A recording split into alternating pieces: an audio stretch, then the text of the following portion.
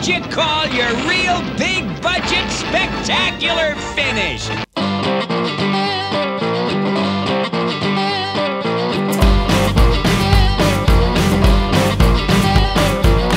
Hey guys, hello gorgeous. Welcome to the 12th episode of the 80s Toy Museum Virtual Tour Series. And for this final part, we're going to head down to where most playsets were kept in the 80s. We should be near the surface by now. On the floor. I'm all for displaying things on nice shelves or in glass cabinets with lighting that complements the sculpt. But some playsets are just too big to display like that. After all, they're called playsets, not show sets. Let's start with this legendary mystical structure. Castle Grayskull. There it is, Castle Grayskull. The original version is on my vintage Masters of the Universe shelf, but this gargantuan updated version resides on the floor in front of my classics collection. Our new home! No way, Bone Brain. Only He-Man possessed the power to open the jawbridge. By the power of Grayskull, I command the jawbridge. Open! Even though the classics line was more about detail than play features, this castle serves as a beautiful backdrop for figures, and even opens up to provide more display options. It may not fit on a shelf, but it's so huge it has a shelf inside of it. I will control Castle Grayskull! Not as long as the most powerful man in the universe has something to say about it. Next time you might try knocking first. Then we've got some G1 Transformers playsets. There's Fortress Maximus.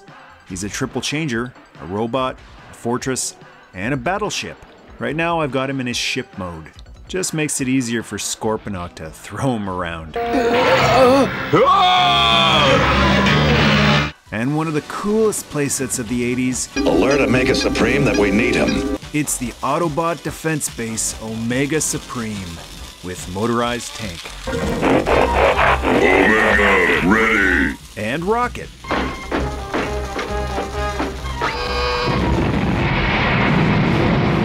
Then we've got a bunch of G.I. Joe playsets, starting with the ultimate USS Flag, which many of you have seen in the video I did for it last year. This flag is the result of a salvage operation, combining two incomplete, beat-up USS flags. Salvage? What, you just salvage out here in the middle of nowhere? A prize 1/4 mile long and 20 stories high. The G.I. Joe aircraft carrier USS Flag. It may have seemed a little daunting to try to restore the largest playset ever built, but I took one look at all the parts strewn across my floor and said, she is definitely salvageable. After completing my USS Flag, I decided it sat too low to the ground, and using G.I. Joeberg's idea, built a custom lower level with wheels in order to hold more cargo and also give it some much needed mobility. So, they're trying to raise the flag. My biggest piece of advice to anyone undertaking this project is, don't give yourself a deadline. There's no way we can raise the flag in time. It's going to take a long time. Measuring, cutting, sanding, painting, and assembling. Be patient. Just look what it'll get you. You got it, Admiral. I certainly do. The ultimate USS Flag is the crown jewel of my collection. Like Grayskull, it's a beautiful backdrop for modern or vintage G.I. Joe figures or vehicles. And it's got a few play features too. Cannons to keep Cobra at bay. We've been hit! And a microphone to bark orders to the crew. Attention all hands, attention all hands. Dinner's ready. It's Gung Ho's Jambalaya special tonight. It's no use, Admiral. I can't raise them. They must be trapped inside the flag. Although the sound might not travel very well depending on what type of wood you use for your custom lower level. And one upgrade I've made since that Ultimate USS Flag video is I've installed some color changing lights in the superstructure. Despite all the windows, not a lot of natural light is able to get in here, so some overhead lighting is definitely a good idea. The flag is safe. Usually, but you never know when this behemoth is going to collapse into the ocean. and if that day ever comes, the Joes will be able to swim to safety to the nearby tactical battle platform. Abandoned ship! Abandoned ship! Swim for the battle platform! Compared to the other playsets, this one is pretty chill. Party board to tears! Speak for yourself, Polly. I'm enjoying the relaxation. Not much to do other than fish or play games on the computer. Although it's got a bit of firepower if Cobra ever shows its ugly fangs. Now we're talking action! And if you run out of missiles, there's always harsh language. Avast, you scurvy swabs! Beside that is the G.I. Joe Mobile Command Headquarters. 3 levels of awesome Cobra fighting power. It's a transformer. Changes from giant tank to 3-story headquarters and back. Playsets can be big, bulky, and immobile, so it's a big plus whenever one is able to move around with little effort. The next playset wasn't able to move around originally, but I built a similar base to the USS Flag. This Terradrome is now on wheels and much easier to roll out of the way. Mercer, you know the layout. How do we get in? In this stinking swamp, even big bad cobras need air conditioning. This cool Cobra base has tons of storage space, a jail to temporarily hold your Joes until they escape, thanks to Cobra soldiers' ineptness, computer consoles, and a fire bat that launches out of the middle of the base. We're ready for the Joes. Launch the fire bat. Too bad it's got about as much structural integrity as a matchstick house. Luckily, Cobra's got enough money and manpower to build them faster than a Tim Hortons. Cobra's got the right materials. Cobra's got the perfect home. Cobra Terradrome. Cobra Terradrome. Next up is one of the smelliest playsets of the 80s. Where am I? It's the Teenage Mutant Ninja Turtles sewer playset. Okay, luckily they didn't go the Stinkor route and make it actually smelly, but all of the slime and goop stickers all around it certainly give it a stinky atmosphere. This is seriously grossing me out. I guess turtles can't smell? It doesn't seem to bother them. Well, yeah, we don't get many humans down here. There's a number of play features like the TV next to the bed. We watch a lot of TV. Look like turtles. Green, smelly turtles. Turtles, and my men have orders to blow them out of the sky. Who are these mystery turtles? Could they be aliens from another planet? Happy Hour News will bring you round-the-clock bulletins on the Green Menace. Ugh, fake news. And an area for training. I'm not doing a thing till we eat some serious breakfast. And we don't eat until we practice. Plus a number of play features above ground too. And finally, there's the real Ghostbusters Firehouse. With some super fun play features like the spinning pole platform and the ghost containment unit. Welcome to our 220 volt 10 megawatt ecto containment unit. Nighty-night. Thanks to the mayor, this playset won't be going anywhere for a long time. The mayor just called!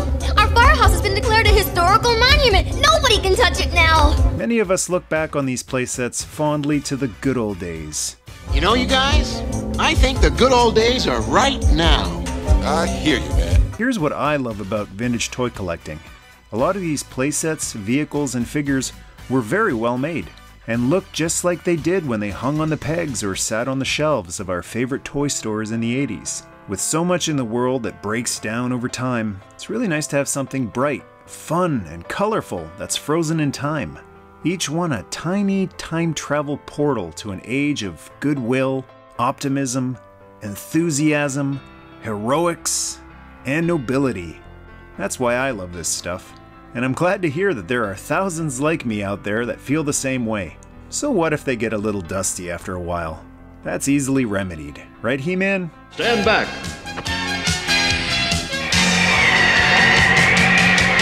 Thanks for watching and for all of the amazing comments along the way. Glad to hear that 80s magic is still alive and well within so many of you out there. And it's been my pleasure to help remind that it's not just about paint apps, articulation, accessories, or play features. It's about the indomitable human, or Eternian, or Cybertronian, or Amphibian spirit. This is my art.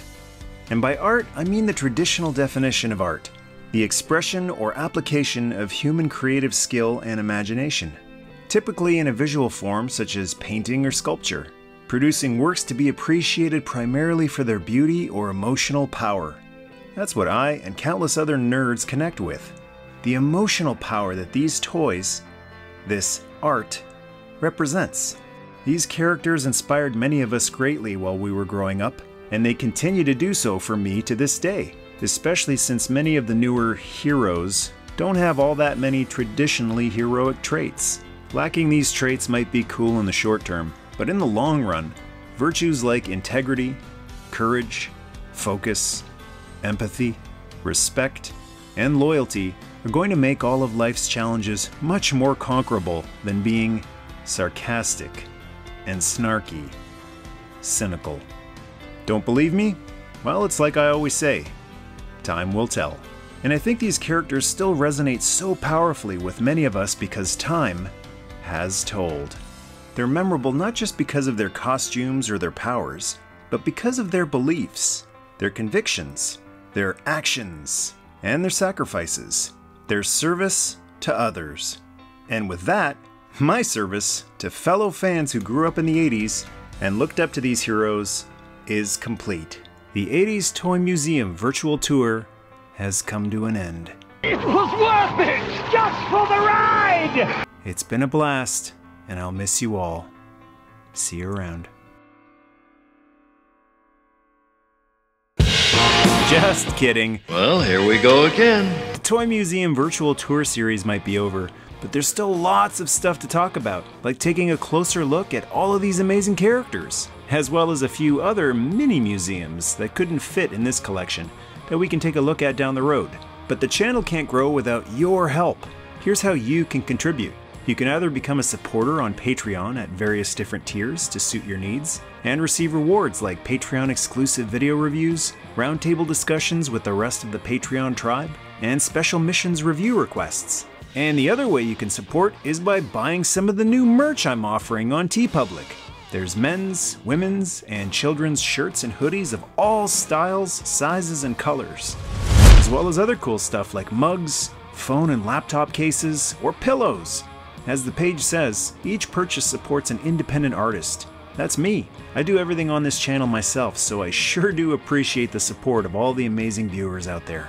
So until next time, my friends, yo Joe, till all are one, by the power and the honor, Cowabunga, and of course, Nerdmas Day.